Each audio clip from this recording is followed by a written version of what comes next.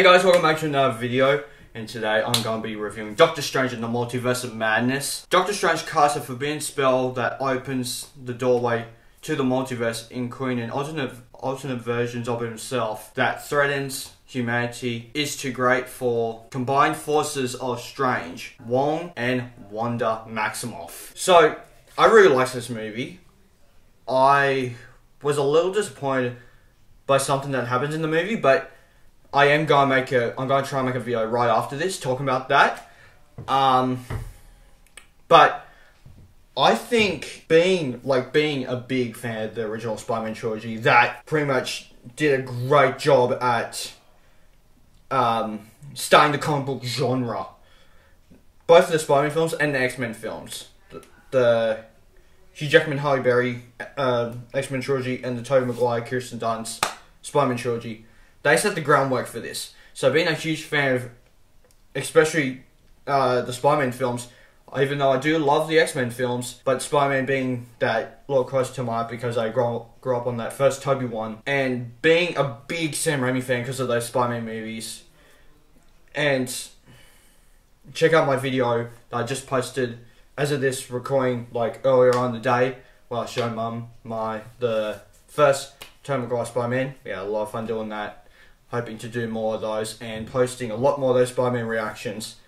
So, but apparently in this movie there's a lot of Evil Dead references, which as of this recording, I haven't seen Evil Dead, so I am going to check that out not right after recording this, but definitely this week I'm going to check them out. Because I have them all there. I have Evil Dead 2, and Army of Darkness, so I'm super excited to check those out now. I also like Danny Elfman's music.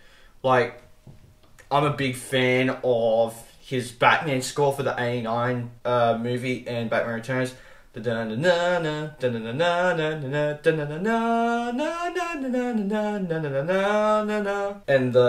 Spider-Man thing.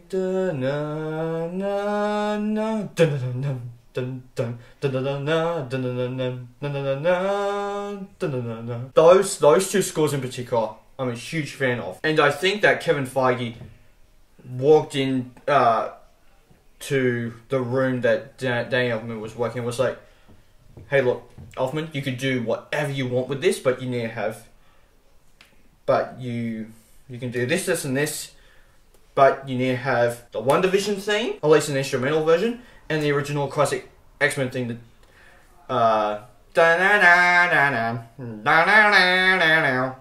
you need to have that in there somewhere. But other than that, you could do whatever you want. But I think this movie is so much better than the first Doctor Strange movie. And if you guys want, I will do a review of all the Marvel movies.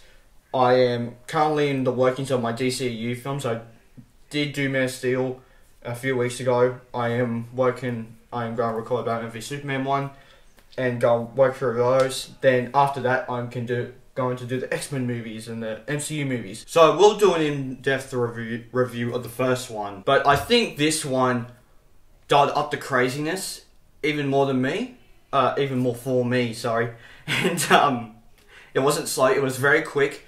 It jumps you right and it doesn't stop the energy. Like, that is one of the biggest flaws for this film, but that flaw doesn't really bother me as much as this other flaw. Well, I guess it's not a flaw, it's a problem that I have with the movie.